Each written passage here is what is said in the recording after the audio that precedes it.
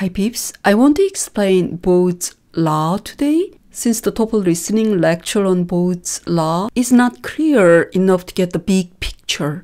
Given the high frequency of astronomy topics occurring in TOEFL reading and listening, I think it's worth it to have some background knowledge on this. So what is Bode's law? The law is about the spacing of planets' orbits around the Sun. In 1766, Johann Bode proposed an easy way to memorize the approximate mean distances of many planets from the Sun. The unit of distance is called the astronomical unit. This is the formula he discovered. I think the reason that the TOEFL lecture on Bode's law is difficult is that most people do not have the background history when Bode proposed the law. That is, what was going on in 1766.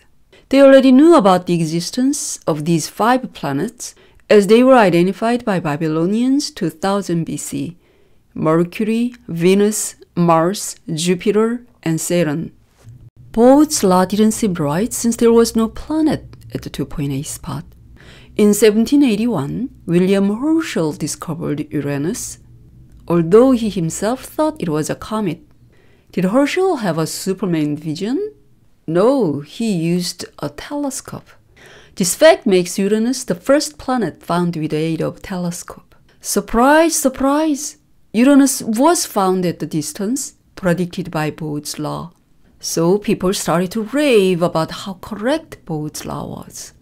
Since the law predicted the existence of a planet at 2.8, people started to search the 2.8 areas to look for a planet.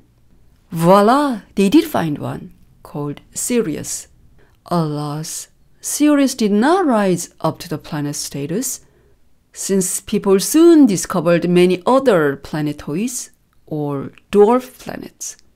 Since they were observed as small points of light, just like stars, the planetoids were called asteroids.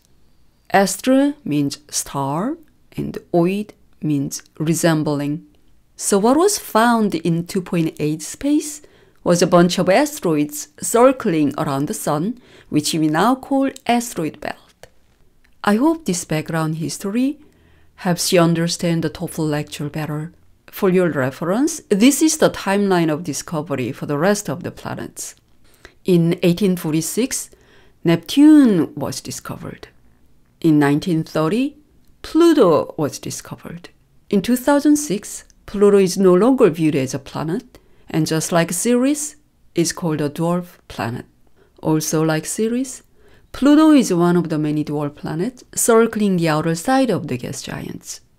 This outermost area in the solar system is called the Kuiper belt. By the way, Kuiper belt is one of the topics in TOEFL reading.